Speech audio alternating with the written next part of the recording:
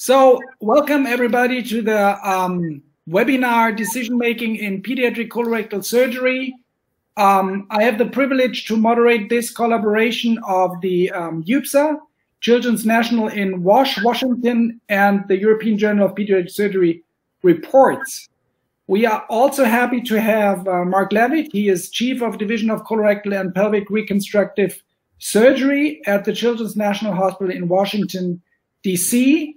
And on top, we have an expert panel that you will see later and during the session of colorectal surgeons, international colorectal surgeons, Julia Brisigelli from Johannesburg, Paula Mitri from Treviso, Alejandra Villanova from Madrid, Pim Slots from Rotterdam, Carlos Reck from Vienna, and our, how do you say, the heart of everything, Gaia Tamaro from the EUPSA office. So Marc, it's a big honor to have you here today and that you share your knowledge and expertise in decision-making in colorectal surgery. How are you today?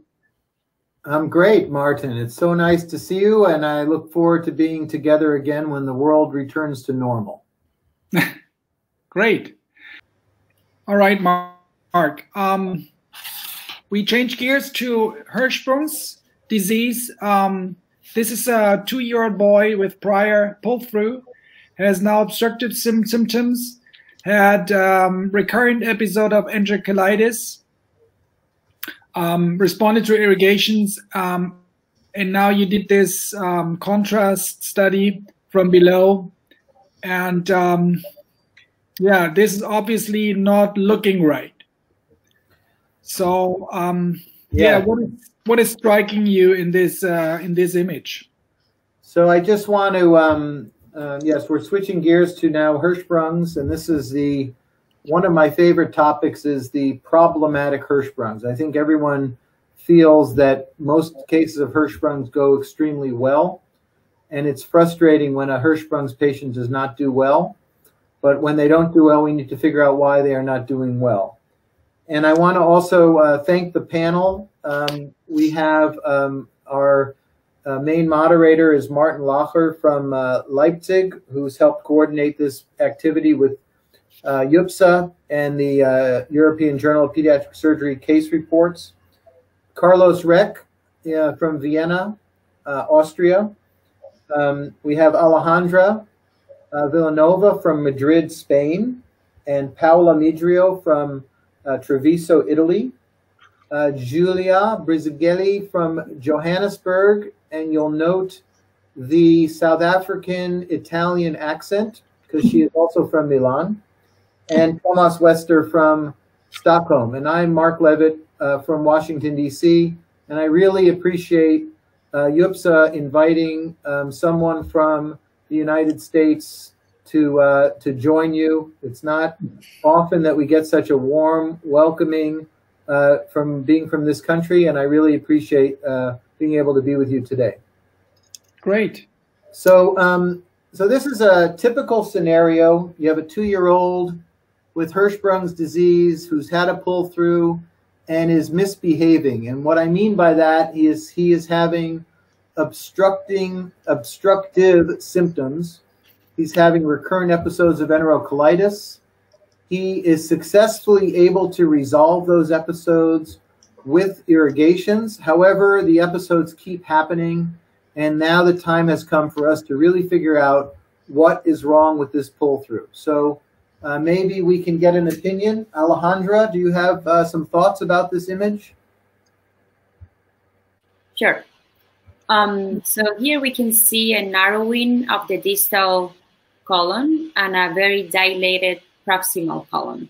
There is a change of size in the left colon that whether could be because of a twist or a stricture. I don't know if the baby has a colostomy prior to the pull-through or is just some tensional issue with the pull-through, or as I said, a twist. Let's go to the next slide and pose the question to all the viewers. So I will tell you the patient only had a primary pull-through, no colostomy. So the possibilities are retained suave cuff, a megaduhamel pouch, retained aganglionosis, a twisted pull-through, or a stricture. So I want everyone who's looking on to commit to one of the answers. And then maybe we'll have Paula give her opinion. So if I assume that we know which kind of operation he had, because if he had a duhamel, then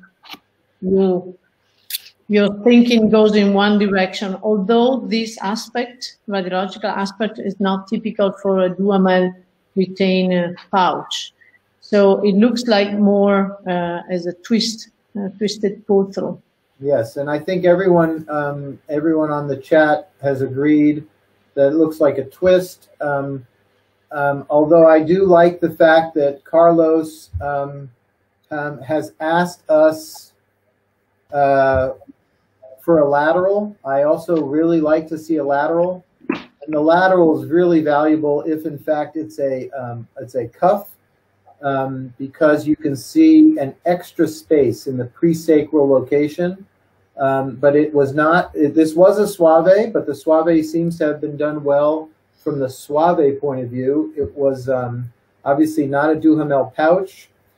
Retained aganglionosis is certainly possible, but it doesn't really explain the anatomic finding on the contrast study.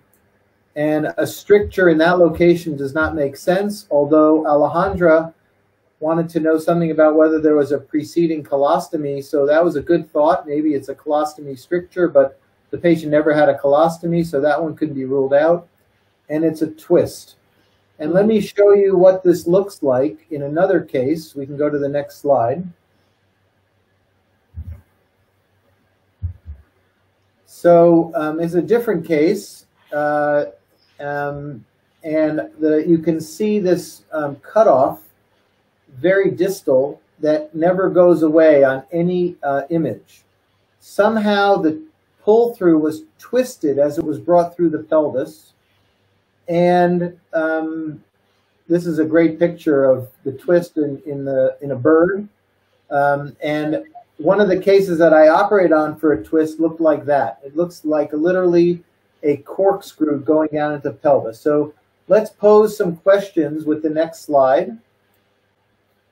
Okay, so let's discuss this. Martin, what is your approach to avoiding a twist?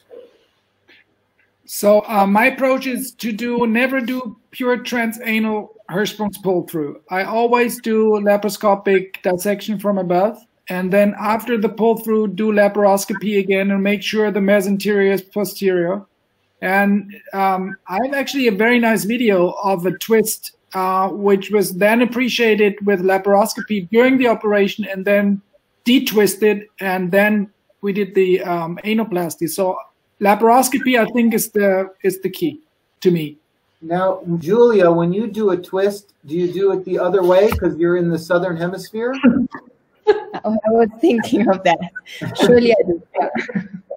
Okay. So does anyone else want to give their ideas of how to avoid a twist? If you go laparoscopically, you're safer. But if you still want to go only transanal, as soon as you detach some of the rectum, you put a stitch of a different color at 12 o'clock or 6 o'clock, you decide, and it stays there. Has to be your marker that is the original orientation. Let me go to the next slide. I want to show Paola's technique. You can see here in this case, I think to demonstrate Paola's idea, we put a stitch exactly in the midline. And again, you can choose the top or the bottom. And I actually put several such stitches and make sure that they remain aligned. But I can promise you, you can still do a twist. you can still do 360 degrees. Yes. So go back one slide, Gaia, please. Back one. Okay, Pim, what is your trick? At the end of the procedure, what you can do is to detect a twist. If you think you made one, just to put a Hager into the colon to see if it passes easily. Yes, and I also think, to reaffirm what Martin said, even when you're doing it laparoscopically, you can still twist it, but at least you can watch and double check the pull through with your laparoscopic view. Okay, now this is an interesting question. In this particular case, there is clearly proximal dilatation above the twist, but is that always true? Has anyone seen a twist in which the patient did not have proximal dilatation? Can the twist be intermittent? Rather partial instead of intermittent. Probably not 360 or like 180 or something like that. Yes, so if that's the case, maybe it won't be dilated proximally. And sometimes it's very hard to know that that's what happened because you don't see proximal dilatation. You have to be suspicious of it. I can tell you I've had the circumstance where I looked at a contrast study and it appeared normal. And then I examined the patient under anesthesia because something I knew was wrong with the pull-through. And then in retrospect, I re-looked at the contrast study, and then I saw that there was evidence of a twist. And the point I want to make here is, how do you do a rectal exam in a post-pull-through Hirschsprung's patient to detect whether or not there is a twist? So what I do is I do a rectal exam, and I like to palpate my finger by putting my hand on the abdomen. And if I can feel inside the abdomen, then I know there's no twist. However, if there is tissue between me, my finger, and my hand, and it sometimes feels abnormal and you can't quite get into the abdomen, that's evidence that there may be a twist of the pull-through. So it's not so easy to detect, but if you do a careful exam and a good contrast study, you might find some of these. But Mark, can I ask you, in a 2-year-old boy, which is probably 14 kilos weight, my index finger is only 7 centimeters long or 8. So I might not, well, yours is longer and Pim is longer too. So, but my finger might not be able to reach the twist. And so the attempt to feel your finger on the abdomen in a 2-year-old may not be possible, even if it's not twisted. You know what I mean?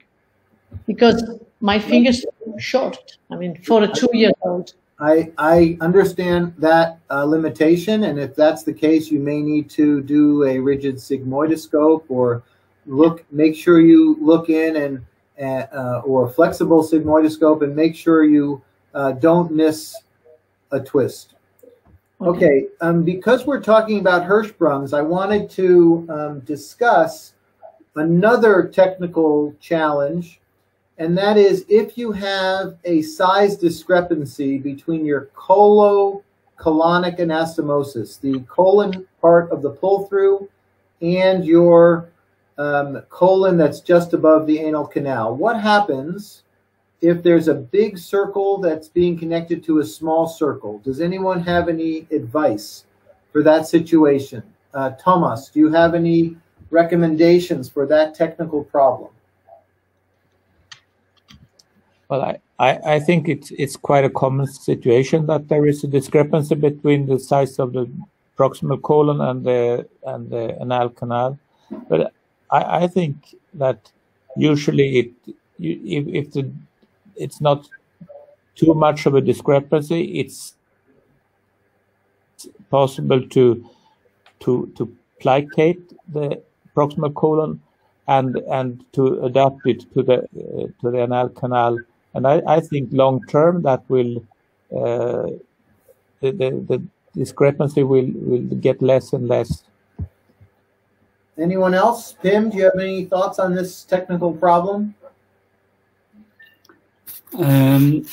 If the colon is too wide, maybe you should go somewhat higher up where it's more not so wide, it's more thinner. Or you do application, but then it's a very difficult anastomosis to make then. I didn't mean to, I was meaning to do, not placate in one location, but to try to do a harmonic anastomosis without too much of a discrepancy. But not to do a formal plication in one location. Martin, you want to show us something?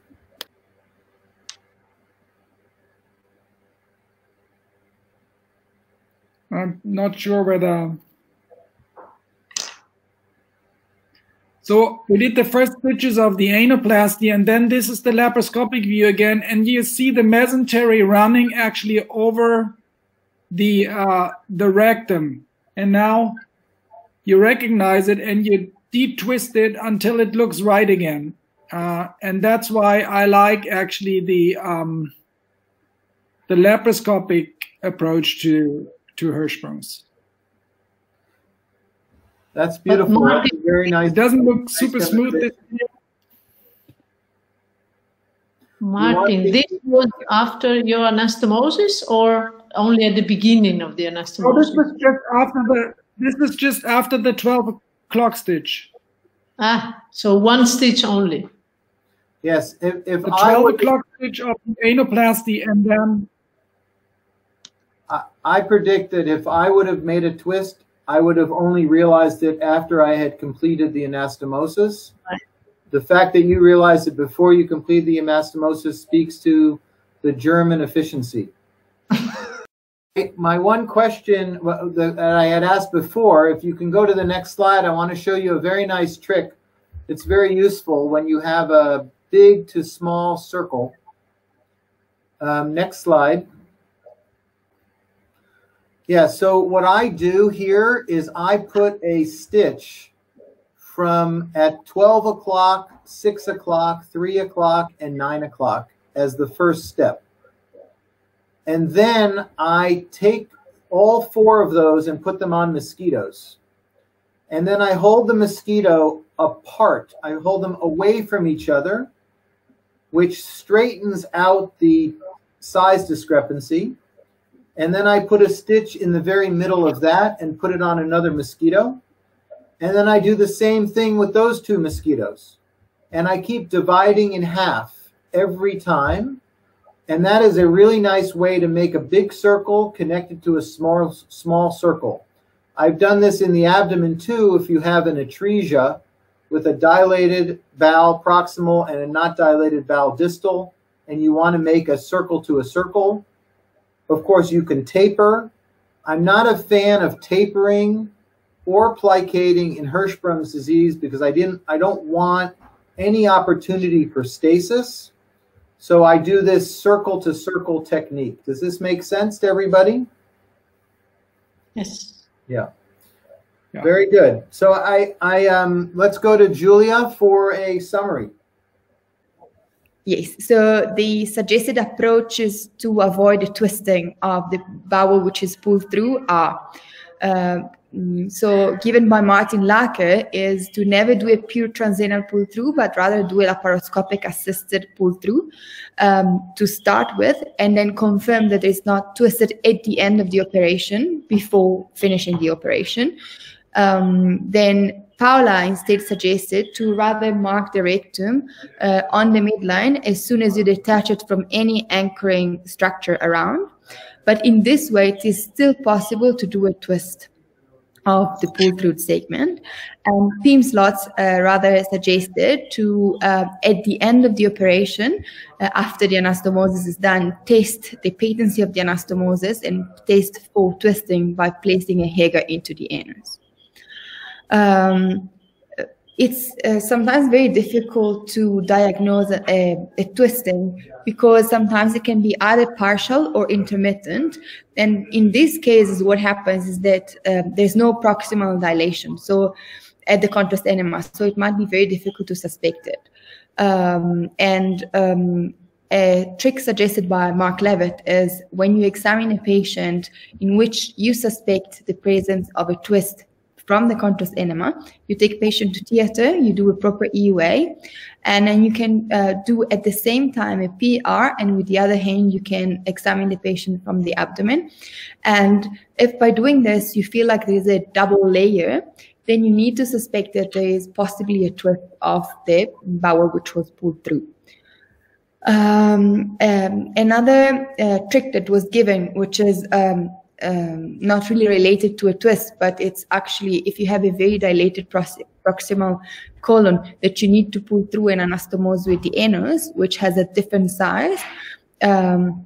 So tricks that were suggested is trying to go a bit higher up where the bowel is not dilated. Application can be performed, but also an elliptical anastomosis can be performed by positioning initially the 4 main stitches in the 4 quadrants, and then leaving not cutting basically the suture, and then placing mosquitoes at the edges of the sutures and pulling the stitches out while placing stitches in between. This way, the anastomosis lies outside of the anus, and it's very easy to make. I think that was a great session. I really enjoyed it, and also to having so many friends online at the same time. I did not expect it to be that long, but that tells me also how much lessons there are to learn and how much tips and tricks there are to share. I thank everybody for joining today, and I hope the EUPSA community or the Facebook community or whoever can watch this video finds this an interesting format. I hope we have a new session that is as much fun as this one. Marc, you want to say something? So again, thank you all very much. It's always great to be together. Obviously, we want to be really together, but we need one of your brilliant scientists in one of your countries to create a vaccine, and then we can be together again. We have a few more cases we'll do with another session. I think it's nice that each case is about 15 to 20 minutes, and that can be then posted individually. And hope to see you again soon. Gaia will create a new invitation, and we'll do this again.